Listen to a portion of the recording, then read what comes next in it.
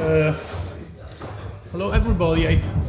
I hope you won't be too much upset from my English, because it is not my mother tongue. So if you don't understand something, you just ask and interrupt me without problems. My name is Fravia, and I guess not many people here knows who I am. For those who don't, I am a cracker in the software reverse engineering sense. On the jargon, there is a definition of crackers that are something like evil hackers. That's a very old definition of cracker. If you make now an Alta Vista search or something like that on a good search engine, you will meet 100,000 of crackers definitions that are more correct. Now, crackers reverse engineer code. They do not possess the source code, the real source code of.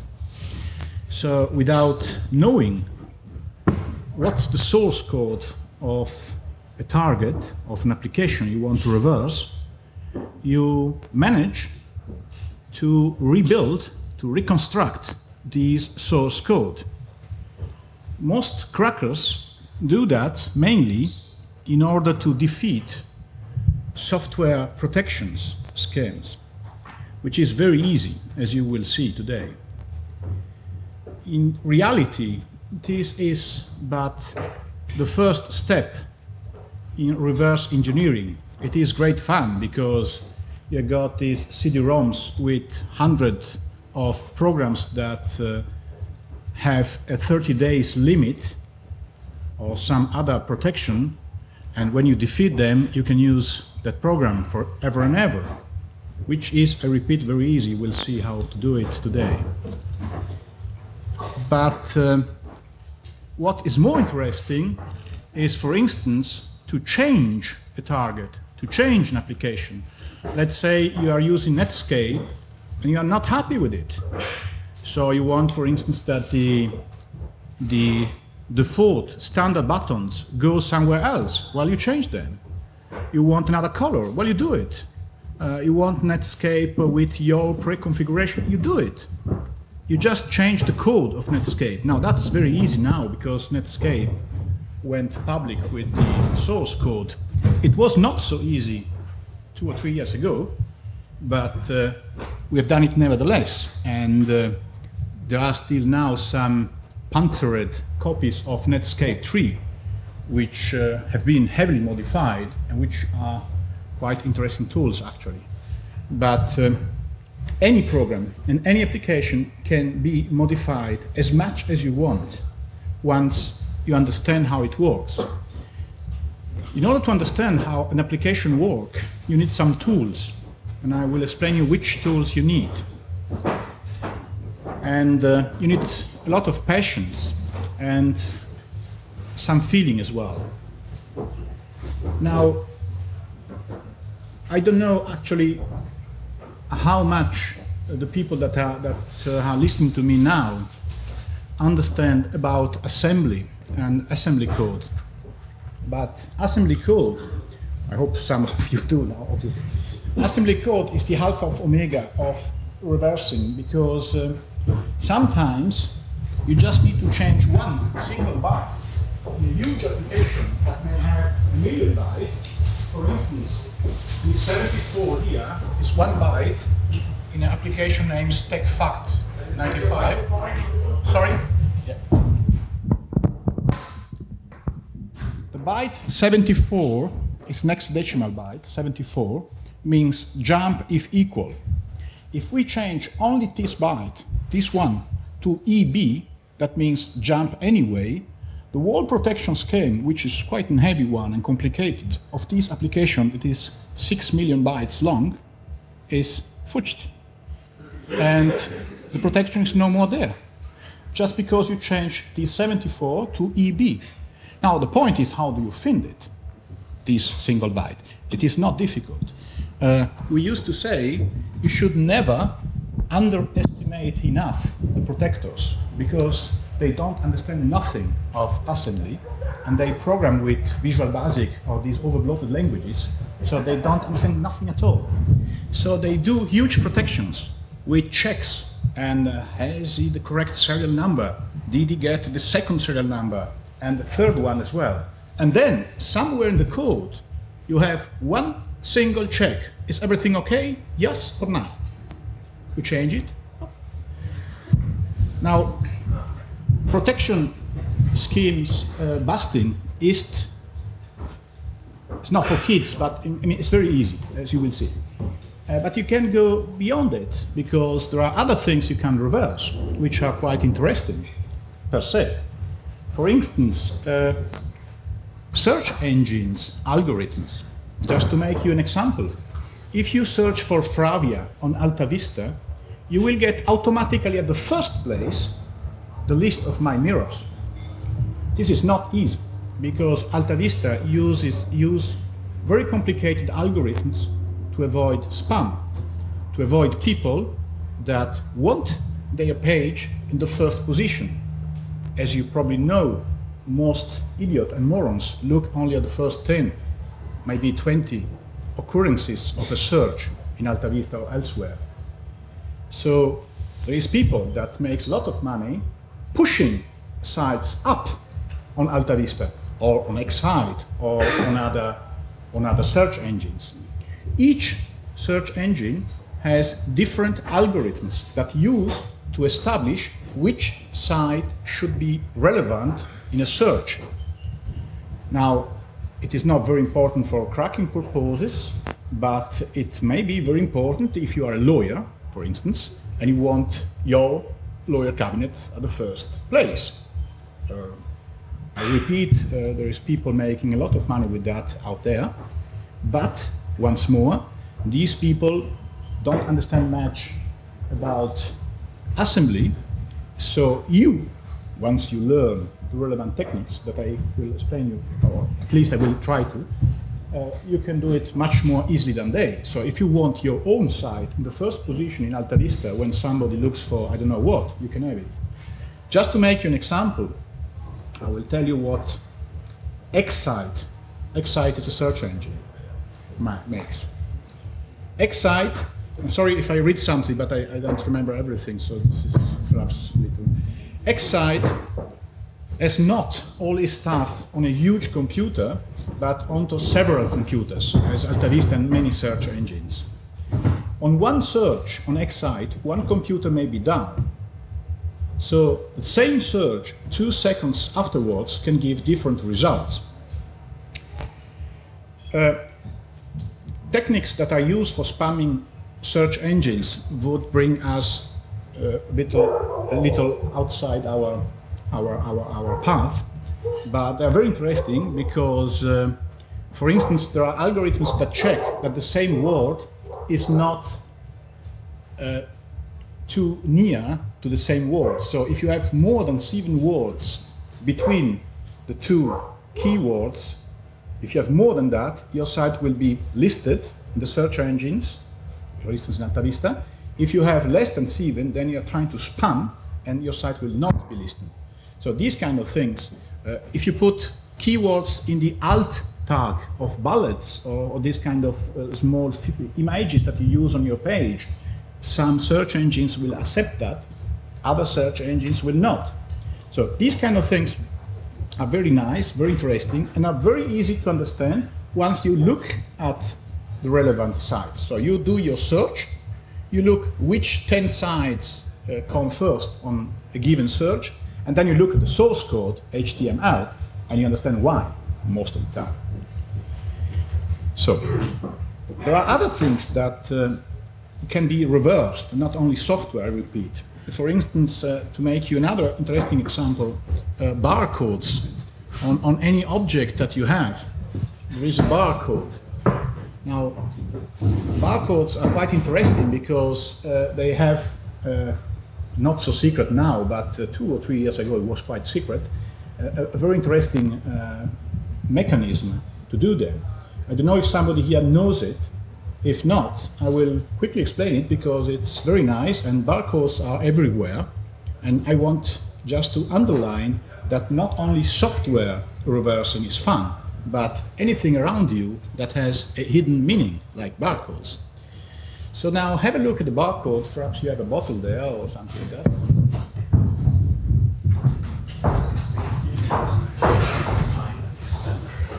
The last time a bottle, you have 13 numbers. But as you can see, on the right part of the barcode, you hear me? On the right part of the barcode, each number has a corresponding line. So 0 here is the thick line and a small line, and 0 here on the right part. On the left part, the same 0 has a completely different graphical meaning. So the point is that the first number in barcodes gives you the sequence that is used in the graphic characters. So for instance, 4 means I hope I remember it correctly, A, B, A, B, B, and then the other 6 are called C. So this different graphic character. And C is a not A graphic character, and B is the XOR A graphic character. Once more, that is assembly. If you XOR something, then you have the completely 0, 0, 0, 0, 1, 1, 1, 1, and then you can XOR, you can not. There are many mathematical, arithmetical operations you can do with zeros and 1. And these are used in barcode heavily to make it. Why is that interesting? It is interesting because once you know of this work, you could come to the idea to print your own barcode on some adhesive paper, to put them, for instance, on a nice Pentium 3 computer in a huge mall, and then you go out and maybe, I mean, it could happen. There are many programs out there that will help you to make very effective barcodes. And remember that from the machine point of view, that you have barcode with orange colors or with numbers per hand written doesn't make any difference. You make them nice just for the eventual human vision, but the machine are very, very careless because they must read barcodes on wood, on hard paper, on plastic. So how thing is that you do them correctly for the shop where you want to experiment. So that's another thing. I mean, all this is just to, if you are interested in all these kind of things, I will give you now the address, the internet address where you can further your studies. That it's either you make a search for my own site, but there are many good sites out there. I'm not going to make publicity for myself, but you will find them, and there is especially a very interesting essay about barcodes that you will easily find, where you can also download the relevant software to prepare them. So that was now about crackers once more. I mean, there is at the moment, maybe somebody here knows, I don't know how many among you are crackers, but there is at the moment, I wouldn't say a fight, but quite a big difference between real crackers, people that are just defeating protection codes and releasing key generators and these kind of things, and what we call ourselves, that is reverser. So people that explain how these things work. This battle is sometimes hard fought. My site is under attack since '98, and they tried everything to bring it down, from scene attacks to downloading microcode to the Cisco routers. They don't succeed with it, but they're trying it because they hate the guts of us. But that's once more just web law that you may be excused if you're not interested in. Anyway, there are very good crackers that understand immediately, feel actually, where a protection scheme is in a target. some people say that the protectors add the protection scheme at the end. So they prepare the program, and the program is smooth. And then they say, ha, someone is gonna steal it. So we better add a protection. And this added protection is like something ugly on this code. So you see it, you feel it, especially if you use profilers. And I'm going to the tools now, the tools you will like to use if you will start this activity. But perhaps, yeah. You have a program and you don't know where is the protection. There are many kinds of protections. So first thing, you run the program and you understand what's the protection there. The most common protection nowadays is the 30-day protection. But there are many others. There are Cinderella protections. That is a protection that will make your target not more utilizable at a given day. Let's say at January 2000 won't work anymore. Then there are quiver protection. That is when you can use it 30 times. It doesn't matter when, but after 40 times use, stop. Then there are other kinds of time protection. For instance, many flight simulators, you can fly games, but the games are very interesting protection at times. Flight simulators where you can fly for, say, 2 seconds or 20 seconds and then stop. That's another kind of protection. There is a counter, obviously. You just find the counter and then you reset it. We will see that. And then, now more and more widespread, there are crippled programs protection. That is, you have a program where you cannot save or where you cannot open something. These kind of things. They are very easy to defeat, by the way. So, now, depending on the protection of your programs, somewhere in the code, you will have the point where the protection scheme snaps. Now, to get the code, first of all, you need a disassembler. There are now, at this moment, 2 main disassemblers. A very professional one that's named EDA38, Interactive Disassembler. It's the best one, but it's a little complicated for beginners. So just know that it exists and you will enjoy it a lot when you use it, because you can make scripts, you can make a lot of things I won't go into now. But for beginners, I would suggest WDASM, W-D-A-S, WDASM. Of course, all these disassemblers are protected, but that's not a great problem. WDASM is another disassembler, which is very beginner-friendly. And I would suggest you begin with that one. You will find it everywhere on the web, but on my side. But everywhere on the web. And it is very easy to find anything on the web once you learn how to search. Once you learn how to search, you will quickly find any program, any image, and now almost any sound you want to find. How to search is art per se, and you will. There are many places on the web where you can learn it. Let's say that once more, if you know how the search engines work, or even better, if you write your own pair search bots, which is quite easy actually, you can find some skeleton of these bots on my site, and you can just copy them and use them. If you do that, you will find anything everywhere. You will find very, very interesting information, by the way.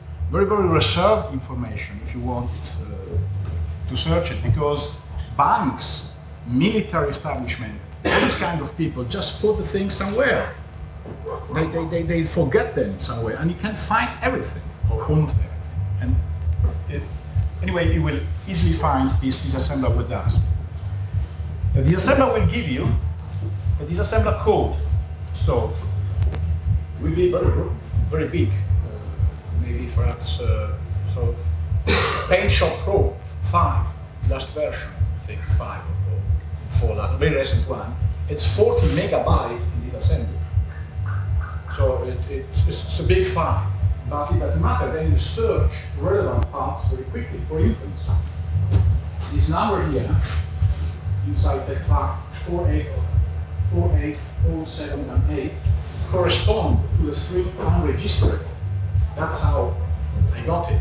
So you just search. It's very stupid. Yeah, it's very easy.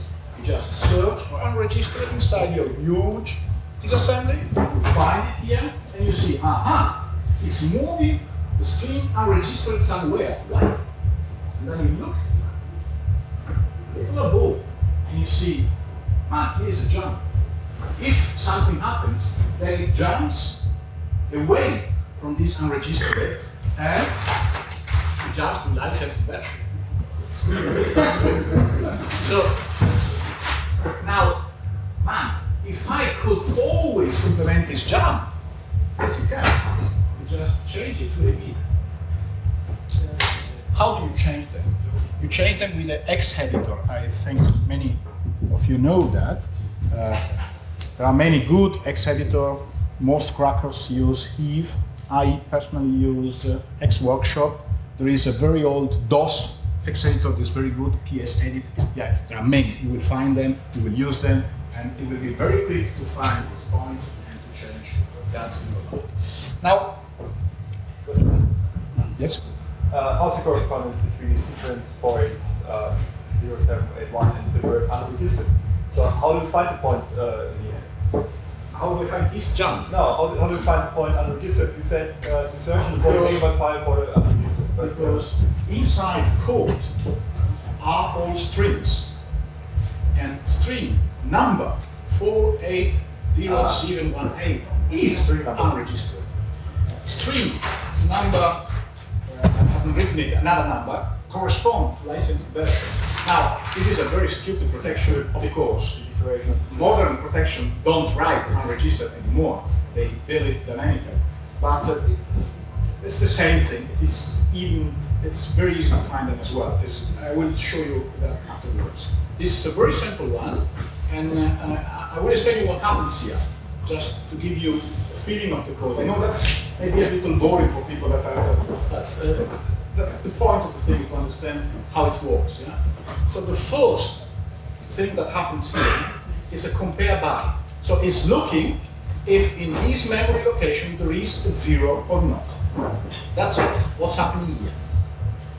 Now, if there is a 0, everything is okay. Wow, the guy is registered. Let's go there. If there is not a 0, then you get the bad gay flag, that is this 01 in the L. Then it does other things. Then it goes and does and calls a routine that will show you you are unregistered, you should register, you know what. And then it goes away with this jump. It goes away forever, the program terminates. Yeah? So that's what happens if you don't have a 0 there. But if you have a 0, then you jump to the good guy part.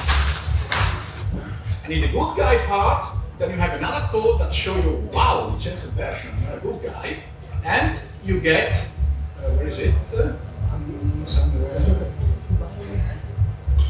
I can't say it now. But you get a good guy flag as well. So in the register X, you get 0.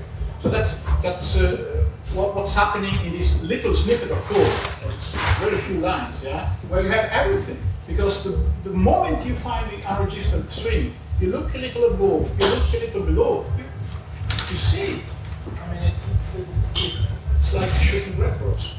And I've been telling these things at programmers again and again, and on my side there is a whole section how to protect better with very good advices for programmers that want to protect their programs. The problem is that no matter what you do, somewhere in assembly, it is very easy to find where your protection is. No matter what, there is no protection until now, at least that I know of, that has not been busted. Very complicated protection as well, where you don't have any name at all, but you find them nevertheless. Because there is another way to find things. This is the dead listing way. So you have a listing of your programs, you sit somewhere in the shadow with a pencil, you look at it and you say, aha, it's here. But there is another way, and that's the live way to crack, or to reverse, if you want. You use another program named Debugger, and the name of the powerful one is Soft Eyes. You use Soft Eyes. soft ice is very useful for other things as well. I mean, if you want to cheat on online games, and with soft ice, you are the emperor of, doesn't matter which game. With soft ice, you can see these things happen when the program runs. So you see this line going through, then you see the register changing, and then you can experiment. You can, what happens if I change? Just let's have a look at it, and then you see it. You see it at the moment because Windows runs inside soft ice. You run soft ice before, and then Windows 98, Windows NT, doesn't matter which Windows, runs inside soft ice. So at any moment, you can block completely, doing Control D. Where is it? Have I done it? Yeah. That is soft ice running in Windows 98. As you can see, in this very moment, I can see which code is executing in this moment in Windows. Windows has been frozen, dead. And I am on the code line that was executed in this very moment. So I can see everything. How many tasks are running, which task, which windows, how big are the windows, how small are the windows. That's another important thing when you crack. Because let's say that your unregistered message is not with the string unregistered. The string is built dynamically. But you have a look at the window of unregistered, where it appears, and you see that it's 311 pixel width. Well, it doesn't matter if you wrote or didn't wrote unregistered. Just look for 311 pixels somewhere it will be, because it has to write 311 somewhere. And you find the window, and then you find the unregistered. That's another way. Same thing with the color. Which color is the window? Blue? Pixia? Where is it? So there are 100 ways to get to a protection. It is very easy. It is, I believe, just the first step. I would like to underline this. Now, what I wanted to tell you. Ask a question? Yes, sure. What if the implementation includes something like a checksum? That means I change part of the code and the checksum is not correct. That is beautiful, because then you have a checksum as well to defeat. But what happens is that at the very moment you just do it before. You don't even look for the protection. First of all, you just change a byte somewhere. And then immediately you say, aha, somebody is trying to change my program because he has done a zero. Well, you find that immediately. And then you begin your they don't do it anymore. It's so easy to defeat. They don't use that anymore. What they are trying to do now, the best protection I know of at the moment is Qt FTP. Qt FTP, the last version, has very good protection. I won't tell you which one. If you are interested, you can find out. A very, very good protection that secretly connects to the web and gives to the guys at Qt FTP the fact that you're using an unregistered version. This is the kind of thing that Microsoft does too, by the way. So they have hidden code that connects and gives away facts and data that you have on your hard disk. You probably know that because there was quite a big history about Windows 98 doing exactly this 4 or 5 months ago.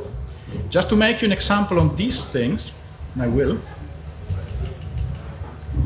Here it is.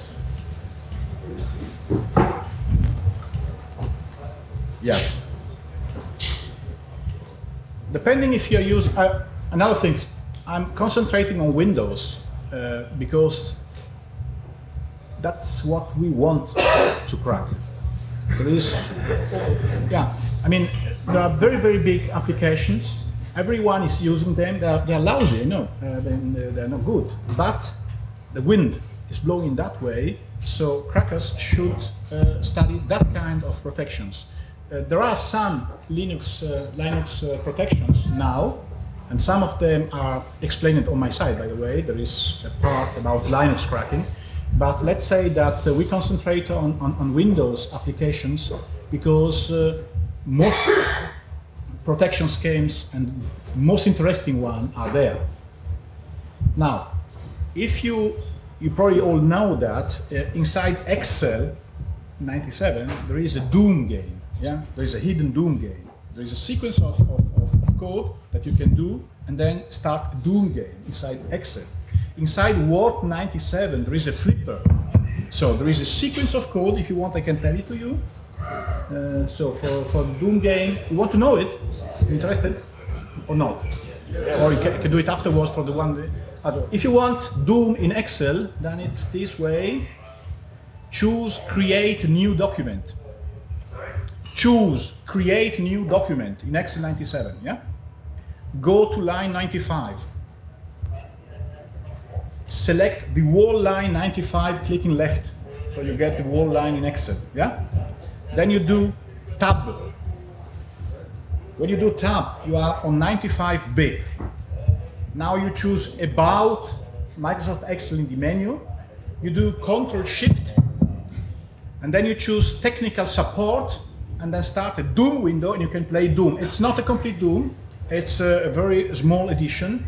It's an Easter egg, so something that the Microsoft people have put inside Excel for the sparsely. The point is, that's the alarming thing. If they put something like that inside Excel, who knows in a bank or in a military establishment somewhere in Europe what the hell there is inside Excel? And I'm not so sure that it wouldn't be quite interesting for Microsoft or in general for our American friends to know what, for instance, the European Central Bank is doing right now. And there is so much overblotted code inside Excel that you can use yourself. You can hide there everything you want. There are parts of Excel that are never used. They are just remaining from debugging session they never took off. Millions of bytes that are never, maybe never, who knows, never used. So inside these huge applications, with very few people that know assembly, there are good chances that you can smuggle, put things inside that do you something useful for you. Now that's exactly what's happening now, everywhere. People are using the DLL, the dynamic libraries of Windows, the part of the dynamic libraries where there is code that's not used, to put other things inside. Let's say, for you make another example, quite interesting one. Let's say you work in a corporation and you fear that somebody is looking what you're doing and which programs you are installing on your computer or what are you doing during the day. Well, the best way, in my opinion, is to put the programs you want to use inside some DLL or some other program. I mean, you can just name your game with a funny name, put it in the Windows directory where there is everything and nobody knows what, and you can use it and probably nobody would automatically check it because they have sniffer programs, as you know, in all corporations that check the content of your hard disk. But what you can do as well is to use routines. Let's say you find an interesting routine inside Excel or inside Word. Word is legitimate. They gave it to you on your workplace, so you can use Word. Nobody can say anything. Now, you use some part of words you're not supposed to sniff around, which you can do. And this is very interesting because no system administrator, or some, but very few, will come to the idea that you're using their program to sniff on them. That is what you can do actually. Once you understand how you can hook a routine, how you can change a routine, how you can pass different parameters to a routine, all these things are very easy because the very moment I don't want this string, I want another one, I get another one. That would make your stupid example. That's the point. So I just change these numbers. Now have a look. Please take your phone, please. Yeah, sorry. I promised you that I will finish with assembler code after this next thing, but I want you to understand it once for all. Have a look at the first line. This first line is compare byte pointer memory location, this one, with 0. I told you that before. It corresponds to the hexadecimal numbers 80, 3D, 1A, F3, 4C, 0000. Why? Here's why. These hexadecimal numbers correspond to binary code, of course. As you can see, the 3 is always 0011. If it is in 3D or in F3, it's the same thing. So now this is compare byte pointer, this memory location, and you can see that that memory location, it's there in inverted order. So this memory location here, it's in the hexadecimal code. And this last 0 here is this compare 0. So 83D means compare byte pointer. Now, in general, 80 means compare. There are many sequences that begin with 80, and all of them means compare something with something else. If you will begin to reverse software someday, if you're interested in that, you will build your own tables, reversed table, where we'll have 83D compare byte pointer, 80 to that, and that. And you will, in that way, very quickly be able to reconstruct, change, modify code. I won't annoy you anymore with assembly, but I wanted to underline how important it can be nowadays for a series of things, not only for software protections, but for, as our cryptography friends knows, for cryptography, for, let's say, algorithm in general, so search engines, algorithm, that kind of things, busting or understanding, and for other things as well. Let's see if I finished. Yeah. I told you before that inside any application or target, there are a lot of things that should not be there or that have been forgotten inside. It is great fun to have a look at them. Really great fun. Just to make you an example, for those of you that don't know it, inside Netscape, there are the following periods. I read them to you.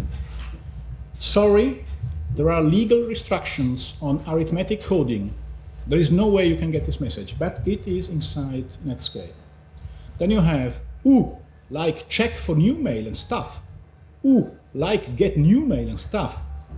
Then you have unscramble naughty jokes. That's inside Netscape. Yeah? Then you have, ooh, like see the license file and stuff. And then you have the book of Mozilla. Inside Netscape, you have the whole book of Mozilla. That's the reason Netscape is called Mozilla. And the beast shall come forth, surrounded by a rolling cloud of vengeance. The house of the unbelievers shall be wrath, and they shall be scorched to the earth. Their tags shall blink until the end of the days.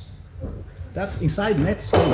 It's not on the inside, you can just get into the browser. You can get in the browser, yeah, but that all these things, some of them, yeah, exactly. I mean,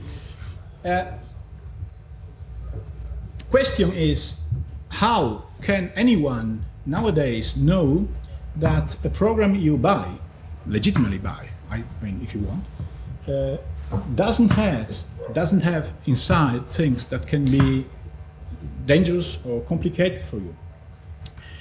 If you use another tool that I didn't list before, that is Reg Monitor. You have three main tools that you use to see what happens inside your computer. File Monitor, Reg Monitor, and VXD Monitor. Inside your Windows computer. If you use Linux, you have to use other things, but I mean, for Windows, yeah? If you use Reg Monitor, and then you start Windows, you have something like 3 megabytes of accesses to the register, out, in, changing, making things in the register. You don't even notice that every program is doing. If you use File Monitor, you see file being opened, temporary file being made, a hell of a lot of things that are going on, and you're not even supposed to know. Just to make you an example, inside your Windows 95 computer, those of you that are using Windows still now, there are two files, names MM256 and the other one I forgot. Somebody knows? No? No one of you? I'll tell you right now, because that's quite interesting things. In these files are all the locations you have been on internet have been listed there. You can have a look at them if you don't believe me. It's quite funny. Where are they? Yeah. MM256 DAT and MM2048 DAT. These files are inside every computer that uses Windows 95. There are 8 copies of these files. Each one of them can be between half a megabyte and 3 megabyte big. That's the reason your hard disk looks very small. Yeah? And in these files is everything, every program you have started, every website you have visited. So this is something that Microsoft thinks you're not even supposed to know. Now everybody knows that now, but 3 years ago, 4 years ago, it was not like that. I mean, some people found out that and they had a look, and what's that? And we had to have a look at the source code to understand what that was. So theoretically, by the way, these files are there to help you so that your Microsoft Internet Explorer can access more quickly some sites.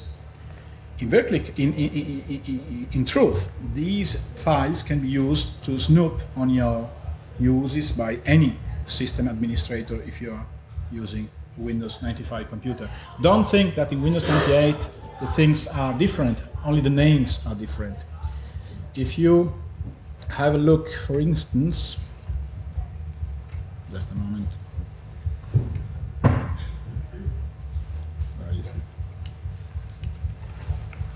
Well, I lost it here now, but anyway.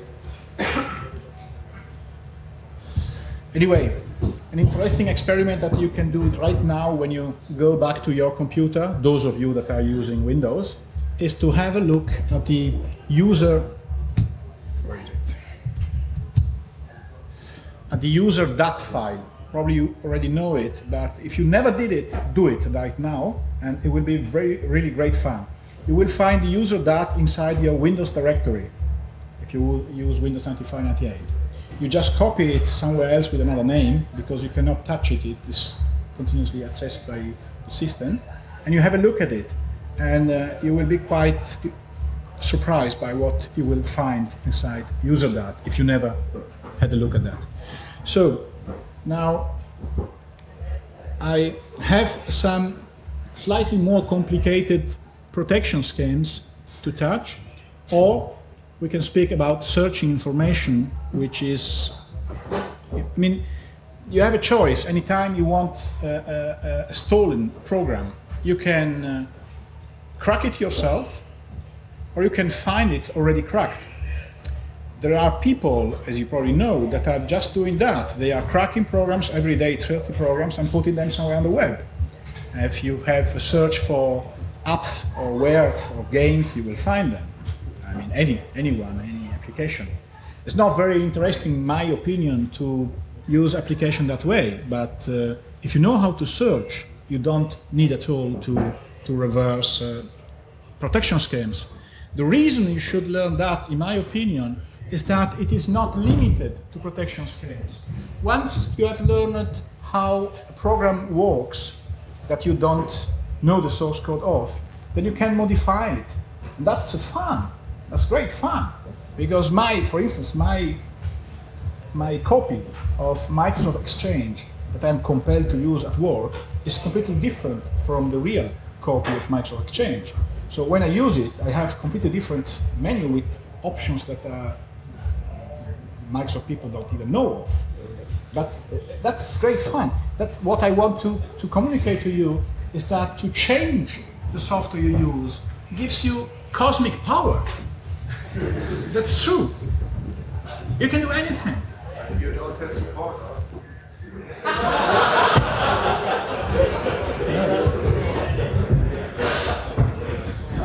I mean, sometimes I personally, I even think that the fact that Linux, you have the source code, that it brings the fun off. I mean,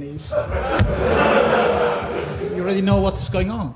So it's much more fun when you get a new program with Qt FTP to go back to this protection. It was really interesting because the program is very clever, and he has learned from the previous cracks. So every time he made a Qt FTP new version, we have cracked it and explained how you do it. And he wrote to me every time, I have his letters, and said, you got me once more, but I will show you. And the last version is really very good, and he has improved quite a lot, so we have decided not to publish it anymore, because it deserves respect, because it is very good protection. Which is very rare, because most of the time they don't understand nothing about protecting software. And the commercial protections that you can find on the web are even worse. There is a whole section, my site, about commercial protection, where I demonstrate that there is not a single one of them worth buying. That is a warning for programmers. And I mean, they are really stupid, really stupid. Some of them are even worse than this one. Could you please give the address of your... Yes, you can find it by searching, but if not, I'll give you the address right now. That is, I have many mirrors. The main one is in America, and that is http 129.105.116.5 dash Fravia dash Fravia dash, is that the word of yeah? Dash index HTM, because else you won't be able to read it. But there are mirrors in Europe, and 3 of them actually are quite good. And you will find all of them just, if you make a search on Alta Vista for Fravia, you find it immediately. I must say that I'm very happy I didn't say that at the beginning, it was very indelicate for me to be here with you, but it's the first time that I participate to a CCC camp, even if we are friends since '95, because I began corresponding with some friends of mine in the CCC in '95. And I had the impression that these things works very well, and just wondering why so few crackers and so many hackers are there, but that's another matter. I mean, do you have any questions, or do you want me to go just like that, and anything that you're interested in? What about dongles? What about dongles? Sorry? What about dongles? Dongle cracking is 3 years ago, no, 4 years ago, people thought that, dongle, that is really la bête noire. That's not true. All of them, as Aladdin, HASP, the main one, have been completely reversed. You will find them everywhere. And it is not complicated. The problem is they don't use the dongle correctly. That's the point. Usually, you should do it this way. Programmers are stupid. You should never underestimate them enough. Normally, you have a dongle. So you should send data. Data should be changed and then back. And then it would be a little more complicated to understand what's happening inside. But they don't do it. They just check that the dongle is there. Is it there or not? Jump equal jump. I tell you, no, not always, but very, very often, very, very often. So now, even if they didn't, it is possible, of course, by try and error, to reconstruct what happens. Most easy way, I'll tell you, even if I don't do it, is to buy the dongle, have a look at it, and crack it. Then you will easily understand what's happening in all the dongle of the same series you don't have. But I have not the impression that dongle cracking has solved anything, because, as you probably know, dongles are quite a hassle for programmers, because clients don't want them, and then you have to have these physical things inside, and then you have always problem if you have a zip drive, if you have a printer or something. So dongles are not very much used, and 4 out of 5, I would say, maybe 3 out of 5, have just a very simple, is the dongle there, check. In the software. This is making change in the future by smart cards. So it is in part already now changing, and if you are interested once more, I would refer you to the relevant part of my site where there is a whole project on dangle cracking with I mean, it's not very updated. I think the last essay was published in January or February, but there is quite a lot on the Aladdin and ASP dangles. At the moment, we are concentrated, if you are interested, on the Flex LM protections, which is a time. All this is not very relevant now. I don't think I should go into particulars. If you are interested, you can find all this information for free everywhere on the web, actually. And there are many sites. If you are a beginner, there is a site that is even better than mine, which is something I shouldn't say, but it is true. And it is a site by an English friend of mine that you probably already know, is the Sandman. And the Sandman site is for beginners. So there you really have very stupid protections explained step by step, so that you really how to use soft ice, how to use an X editor, these kind of very simple things, and you will start cracking your own applications in 1 week time. Your own simple application in 1 week time. Now, which is quite interesting because I still remember the first time you really succeed in doing reversing a program or finding out what you want to find out. It's quite a feeling, I can tell you.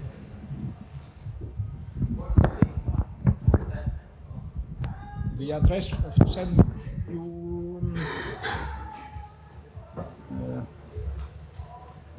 you can find all these addresses if you just make a search on Alta Vista. But anyway, it's www.proweb, P-R-O-W-E-B, .co.uk dash then tilde Greenway. You must understand that all these sites change continuously for obvious reasons, so you always better check on Alta Vista, and then you will find it much quicker than. So, what did we? Yes, another, and maybe we can finish with this. Another interesting and recent development in this is the removing banners campaign. So we are finding out how to eliminate all these idiotical commercial banners that you have on internet, and we have already published quite a lot of essays that explain you how you can do it. Of course, if you use a browser without images, you don't have them. But there is another way, which is quite interesting, to use your browser with images and you don't see any banner at all. It requires preparing a file on your hard disk named hosts, where you put the numbers, the ID address of the obnoxious banners, and they will be eliminated once for all. And there are many techniques for that, and this is developing now quite interesting because you can open your own free page. You know, there are many free pages providers that give you pages, 50 megabytes, 20 megabytes, but then compel you to have these idiotical things. And then you can build your page with JavaScript and some small HTML tricks so that this publicity does not appear. So you have the butter and you eat it as well, which is quite interesting, in my opinion. What about using strong cryptography and protections? Sorry? What about using cryptography and protections? Would you say there's probably a protection that is clearly but unbreakable, a perfect protection? No, there is no protection that is unbreakable. The cryptography, the problem is that somehow this target has to run. So at a given moment, you will have somewhere in the memory the code, the correct one, and then you just intercept it. I mean, they can do whatever they want, but if it runs, and it has to run because it's a program, then they get it. There's no way. So if you have a look at the at the protection situation and developments at the moment, you will see that cryptography is not so much used. There are some very interesting protection that use cryptography and at the same time use the CRC trick. But I would say that the best protection at the moment are protections that are using some hidden features of Windows that are not known. So the programmer experimented himself with some funny API. He finds out that when he does that, he gets this value. Nobody knows that because nobody knows how Windows works actually. So he used that, this knowledge he has, but very few programs do that. Very few programmers do that. So that's, and anyway you can find it out if you study enough. The problem is that some protections are boring. So it's so boring you don't want to deprotect it anymore. Sometimes, but that's, I will say the main problem is that protection is boring. It says you had a couple of nice ideas how to search the web, not using these search machines that you usually take, but with different strategies. I'd like to hear about that. Searching can be divided in three phases, as you probably know. Searching, which is very basic. So you go to a search machine and then you search. Apart from the fact that the search machine takes note of the fact that you search that and has huge database for that, but it is not very effective. The second phase is combing. That is, you search people that have already searched. So you are interested in Greta Garbo, you search the 3 or 4 mad guys in the world that have for 2 years searched everything about Greta Garbo. And they have somewhere a page with all possible links updated to Greta Garbo stuff. So that's shown one step more than just searching Greta Garbo. You search the people. The third step is somehow more complicated. It is luring. You make a fake page on Greta Garbo. You make it on Greta Garbo, fake, completely fake. You just put some photos there. And then you look where the people come from that look at your page. And some of them, you will fish, come from interesting places that speak about Greta Garbo. That's the third step. Now, it takes more time, but it's the most effective one. Now, you must understand that Alta Vista covers at the moment, I think, 1/5 of the web. Alta Vista and Northern Light are the two search engines, the most powerful one. So 4/5 are not covered. So you must find them yourself. Now you can use your own Perl script to do it. You can even just use search strings on an automated script. That's pretty easy. There are many ways that are explained elsewhere, and you will see that it is not easy to find everything, but you can have a good go at that. Yes. I'm sorry, I don't hear anything. If you put up a fake page, where you get information from where you have been before. Well, you look at your server loggings. In your server loggings, it's everything about where people is coming from. Yes, but you can't look up which pages they have visited before. Sorry? Sorry, I don't understand. You can't look up which pages they visited before. You can look where they come from, because the last page they visit is inside. I mean, obviously, some of them will not come directly to you, but I'm speaking on great numbers. Let's say you have 10,000 visitors, yeah, in 1 week, and let's say that 8,000 are people that have nothing to do with Greta Garbo, and let's say that 2,000 are interested in Greta Garbo, and let's say that 200 of these 2,000 comes from a page you didn't know of. That's all. Maybe there's nothing on that page, nothing interesting. I don't know. I mean, it's just phishing, you know.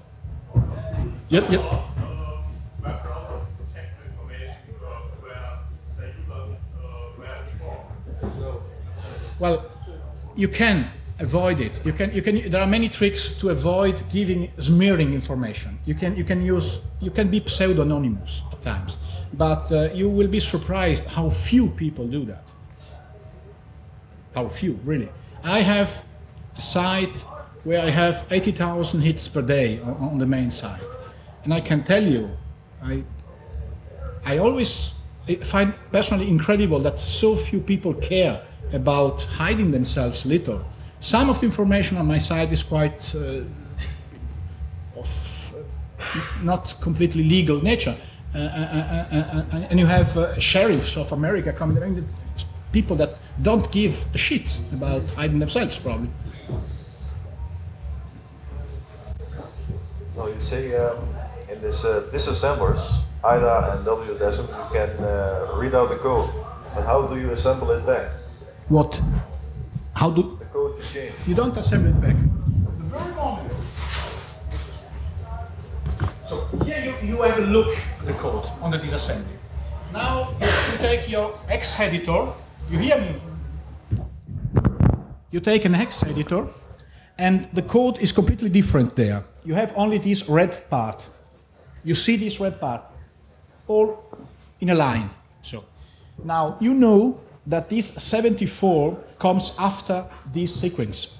There will be thousands of 74 inside the code, but this 7422 comes after this sequence. So you now search inside your hex editor for this sequence followed by that. If you're lucky, you find only one occurrence. If you're unlucky, you find 2 or 3, but then you look at what's following. I mean, you find it. Moment you find it somewhere in this hex editor, you just change 74 to EB, and then you save the file. It's the same file as before. You don't even change the length of the file. That is slightly more complicated, but not so much. You can add things. Normally, you don't add anything. You just choose a part of the code that is not used. You make a jump to the part of the code that is not used. There you write your routine, and then you jump back here and you go. So you can add as much as you want with 2 jumps. Yeah, that's what you would do. But in this case, it is not necessary because you change 1 byte with 1 byte. So no problem. Note this byte 7422. 74 is jump equal, and 22 is 22 bytes. It's jumping to 624. 1, 2, 3, 4. If you count 22 bytes, you go to 624. You must understand the beauty of assembly as well. Huh? Going back to the searching, do you know Google? Yeah. Yeah. I would advise you to use Google because Google has something very, very interesting. They have cached page. That is, even if a page disappears on the web, you have good chances you can find it on Google. There is another very interesting tool that I would suggest you to use, that is inference. Inference is a tool that uses 4 or 5 search engines at the same time. There are many like that, yeah? But inference will give you a result page already formatted that sometimes is quite good, it's quite interesting, quite useful. Google. Write them down. Yeah. Nobody can. If you didn't use Google until now, do it. So that's my personal best top 10 list. Yeah? Alta Vista. Use Alta Vista. If you learn how to search advanced on Alta Vista, you will find a lot of things. Alta Vista is very good to find specific things. So you put a line with 100 characters that exist only in 1 page, and you immediately find that page. You can put in Alta Vista iPhone striking. My mama got very, very long. If you have it exactly as it is, with commas, space correctly, then it will give you only 1 page, that page that you want. So if you have somewhere on a paper, an old page that you don't, where was that? How can I find it? And you just put it in Alta Vista and find it immediately. So Alta Vista, then Google.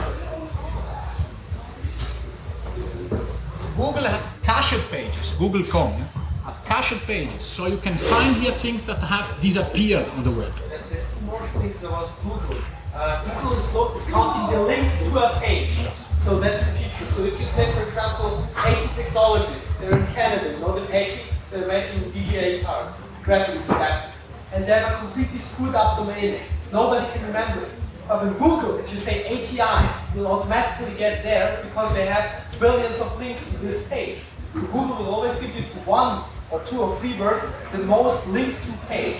And they have a feature that has a small red bar. If you click on that bar, you see all the pages that link to this one page. So you can go backwards in the tree. This you can make with Alta Vista as well. You can write links, PowerPoint, and then H you can Alta Vista, yeah? Yeah. And then you get it.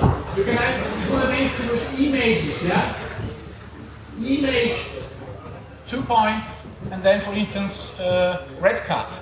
And then you will get all the images on the web that have a red cat in the name. Now, many of them will be about red cats. I think there are another difference. I think that Google also uses information with the links for the search algorithm. And as far as I'm informed, that is not. The algorithms are completely different, but you must be aware of the fact that the algorithms of all search engines are state secrets in theory and are completely different. They don't want you even to understand them, because if you do, you can push your page up. That's the reason most of them, Google as well, are using rotating algorithms. So sometimes it is true in Google the links relevance is very high, but not always. So that these kind of, all these things are very specific for. Anyway, I will add another one if you allow me. That is inference.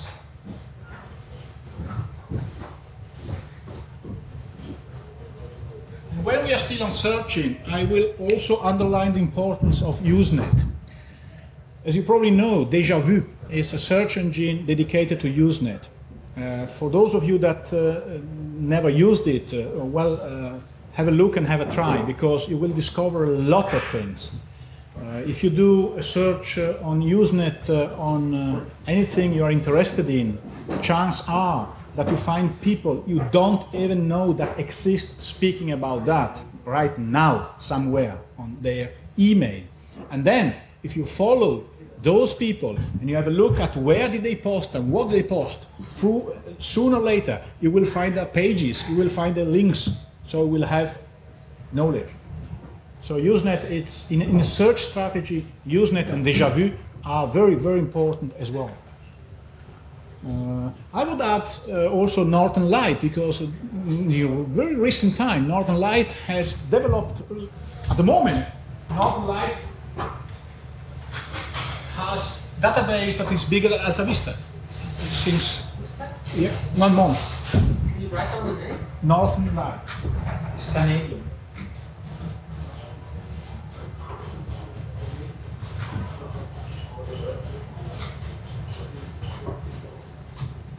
And Fast is a search engine, European search engine, made by the same people that made the FTP search in Trondheim, Norway. Fast is very good as well. So that's for the search engines. But I mean, you will quickly reduce to 2 or 3 that you will know how to use very well, because it takes some time for each one at the particularity. But as soon as you must build your search strategy without losing time, in order to get at the things you want very quickly without losing time, which is very difficult, because there are so many things on the web that you are continuously pulled this way and the other, and you lose your path often. That's another thing I will maybe close after that. That is the ACMILE search and FTP retrieval. So, as you probably know, some of you at least, I hope, you can get anything for free, download everything for free without being connected from internet. You just use some FTP mailer.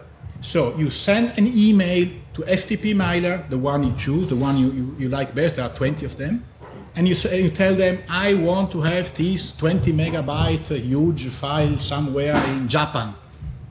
If you attach that directly with your FTP connection, you will lose it, you will break it, it will take you 2 hours to download it. FTP will do it for you for free and send it to you already made.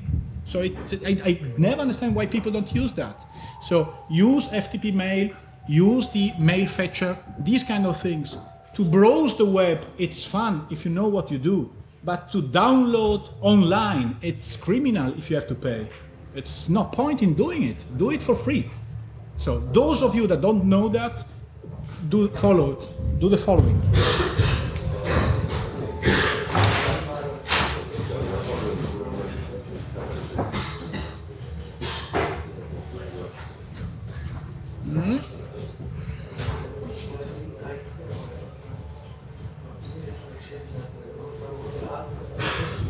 Send an email with help both in the subject line and in the text to ftpmail@ftp.sunat.se.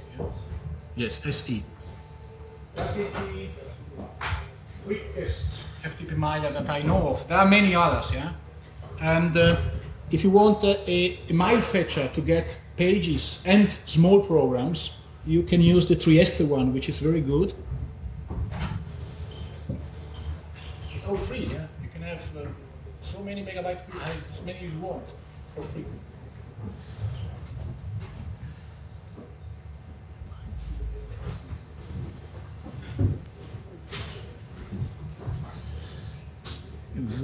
HTTP.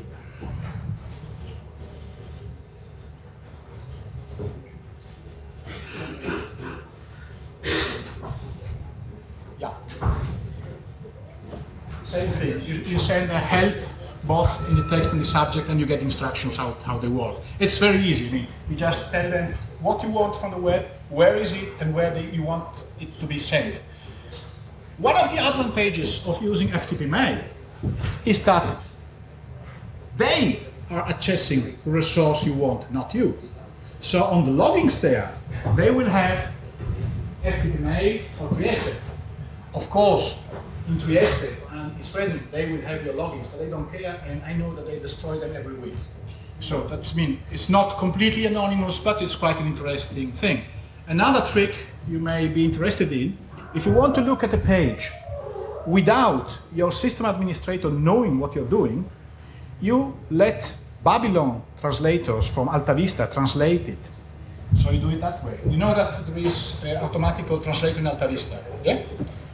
You tell the translator you want a page you want translated from Portuguese into English, for instance. So there is nothing Portuguese, so the page will be and remain in English. And who will be on the loggings there? The AltaVista, not you. AltaVista translator has huge logging that are destroyed every week as well. So in this way, your system administrator will see, aha, he's using AltaVista, nice guy.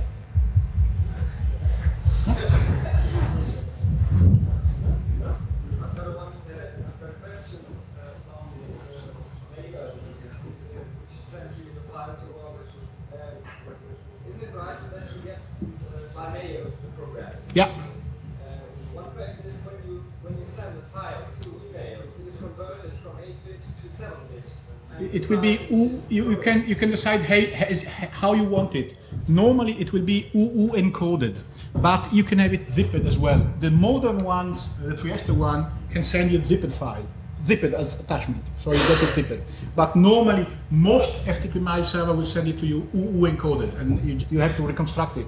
Besides, there is a limit in the sending, so they will send you packets of 300,000 bytes each. Then if you have a 50 megabyte file that you want, or if you are downloading, I don't know, millions of porno images from Japan, then you will have to reconstruct everything because that's the maximum limit. But there are automated scripts and programs that will reconstruct it. So you don't do anything at all, actually. You just send your request at the morning, and after 2 hours you get everything for free. But if you want to have a zip file, for example, which is compressed already, and you request it from this emailer, you get the zip file by mail? It is impossible to give you a correct answer because it depends on many things. What is your email program, which system are you using, and which systems are you crossing? But anyway, don't worry, you just try it. And if you send help, they will give you all the options, possible options, and you will see that you can graduate until it works correctly. Normally, I get small files as attachment in a zipped format, and big file in UU encoded format, and then I have to decode them. But that's up to you and up to your program. It depends also how much load they have. Sometimes the Trieste server answers in 10 minutes, sometimes in 2-3 hours. There is a classific every day updated of which one are the quickest one at the moment. If you're interested, I can give it to you. But I would suggest that you just begin with one of them with a very simple query where you know that the file exists and what you want exactly, and then you calibrate it. Yeah, I would suggest. Legal conditions for practice in Germany? Well, German law doesn't matter nothing at all, because what's important is the European law, and European law is quite, how would you say, nebulous. As you may know, there are different interests between Americans, European, and Japanese. So the three have completely different legal. They are tackling this thing in a completely different way. The Americans are very, very severe and don't agree at all that you should reverse engineer anything at all. The European, grosso modo, allow you to reverse engineer everything as long as you have bought it, it is really yours, as long as you don't sell it, you don't sell the code, or you don't use the code for your application. So, if you're doing that for studies or for your interest, or in order to not have any problems on your computer, you can say, haha, this lousy program makes problem on my computer. I have to reverse engineer it because I want it to run correctly. Well, it's okay, as long as you bought it legitimately. And as long as you don't sell the code, of course.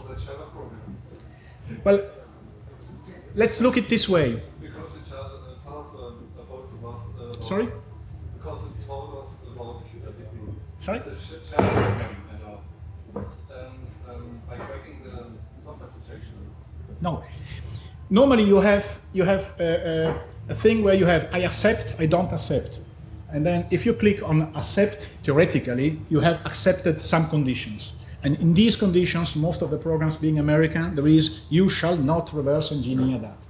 It is very easy to change I accept to I don't accept and then click it.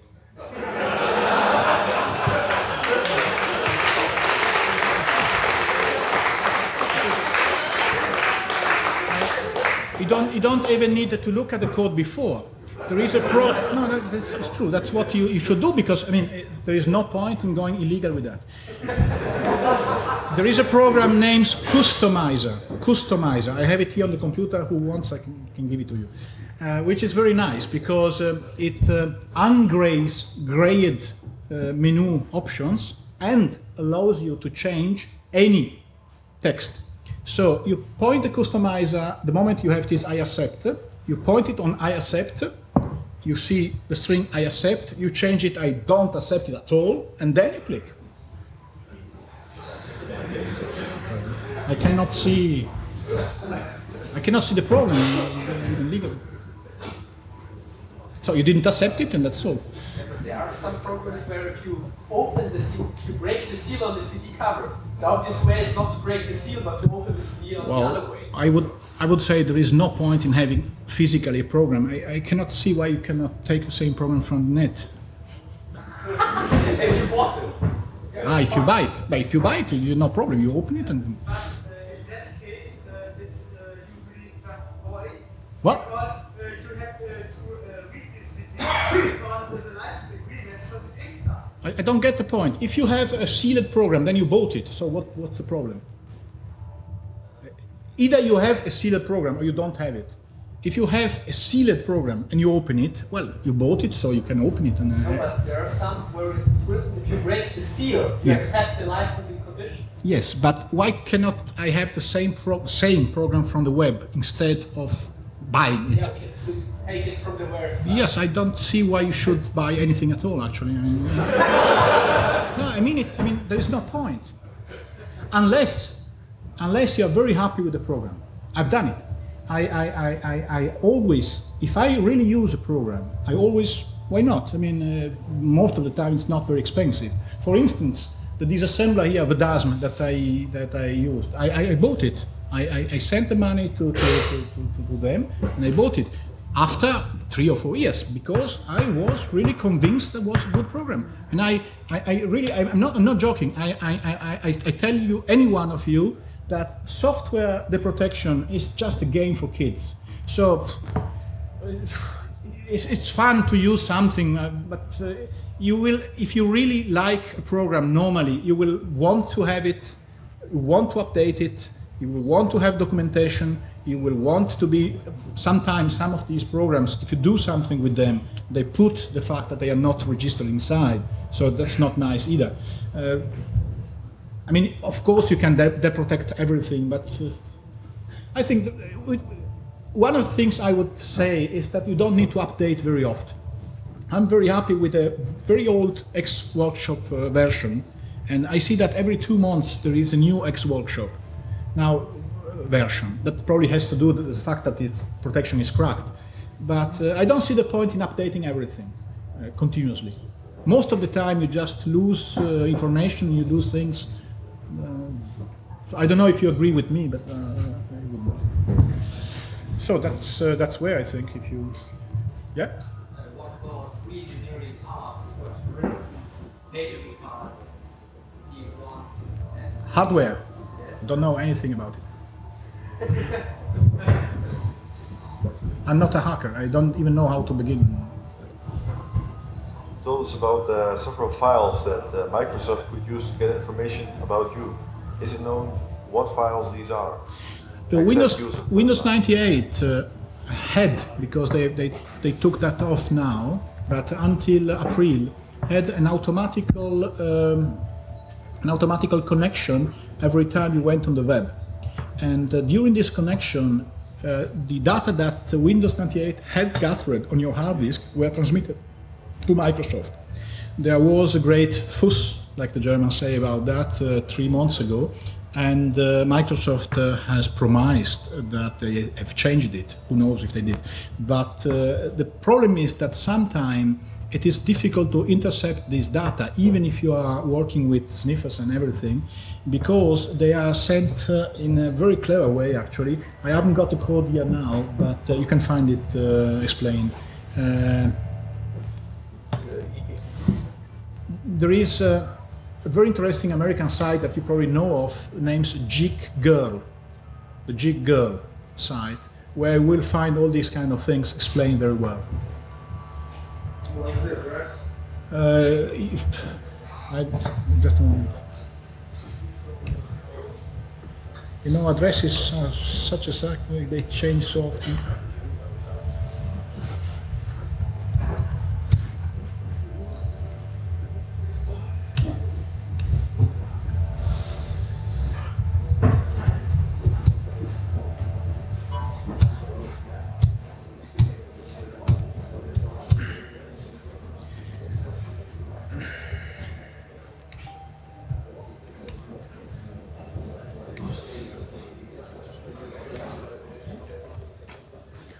Is http www.geek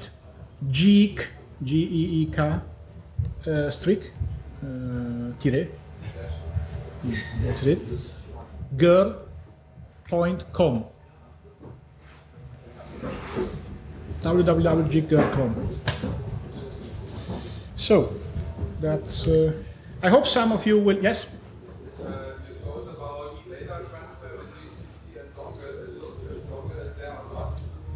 Maybe data sent to dongle one number, modified and published. Is there any tool to log or scan the data transfer with another PC? Well, you must understand that I am seeing all these dongle things from the pure software approach, so I refuse to use hardware to intercept that. There are, of course, hardware ways to do it. What you can do with any dongle is to have a look. Very simple. Have a look at what happens if you have the dongle, and have a look at what happens if you don't have the dongle. It is slightly more complicated if you don't have the dongle at all. In that case, you have to reconstruct what the dongle would do. So you use software for that. Instead of sending the data to the out port, you send them to your wrapper, and you see what happens. It's quite boring, actually. but most of the time I've been told that it works. A software tool to lock the There are many dongle emulators. I have them on my pages as well, and you can download them and use them. The problem is that they change the dongle continuously, yeah? Because of that, because of people cracking them.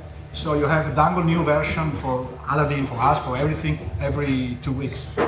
So, but the principle is always the same. So normally the point is very easy. You get your target, you look at it, you look what it does, and then you understand why it does it, and then you change it. That's it. And it is not complicated.